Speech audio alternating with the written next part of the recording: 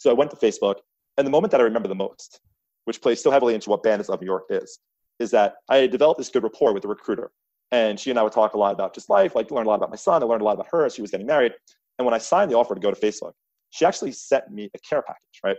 So FedEx or UPS comes, buzzes, I go down, get this package, come walking upstairs, right? Have this big box, like a typical kind of like department store box. Like, what is in this? And I open it up, and there's a handwritten note. And it says, "Dear Tim, can't wait to have you join the Facebook family. See you in a few weeks." And P.S. I hope these hoodies fit your son. So I open it up, and there's a hoodie for me and a hoodie for my son with like the Facebook and Instagram logo on it. Game changing. It is my narrative now as I present Bandits of New York, and we'll get to that. But it was just game changing to me. I was like, nobody ever did that for me. Nobody ever did that.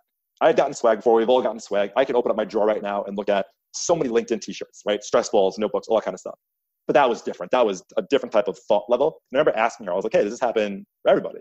I was like, I know I'm not that unique. And she's like, yeah, no. She's like, it's part of our process and what we do. And I was like, that's incredible. That is an incredible experience that you offer people. So I was like, kudos to you. Facebook was an amazing experience, and it was probably the most challenging I'd ever had in my life.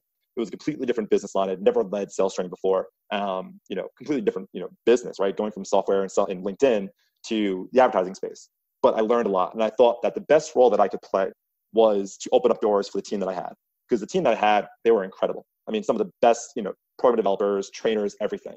And I learned a lot about vendor management and vendor relationship. And I learned a lot about what good onboarding looks like. And again, to me, yeah. Yeah, let's talk about that. So you're in Facebook. I know you went through a whole process of revamping the onboarding process. Tell us about that. Tell us how you did it. Tell us what the mindset is, and walk us through a little bit of that journey of what the method was and what the process was as you started going through it. Some of the things you need to nail if you're going to go through and revamp your onboarding process. Yeah, it was interesting because, when I joined, the onboarding was it was cool, right? Onboarding Facebook was, twice a month, people from all over the world flying in, people being hired, in the hundreds, right? And all different walks of life in terms of roles, engineers, marketing, recruiters, sales, everything. So it was a lot of information. It was Facebook. But I'll never forget, day one, you walk in, strategic as this is, it was just brilliant. Chris Cox is like one of the top 15, starters at Facebook. And this guy is one of the best public speakers I'd ever seen. And he came up on stage and in front of us and just gave this kind of like, not rah-rah speech, but this very real speech. And I remember sitting there being like, holy cow, like this guy is good. Like I was inspired 20 minutes in.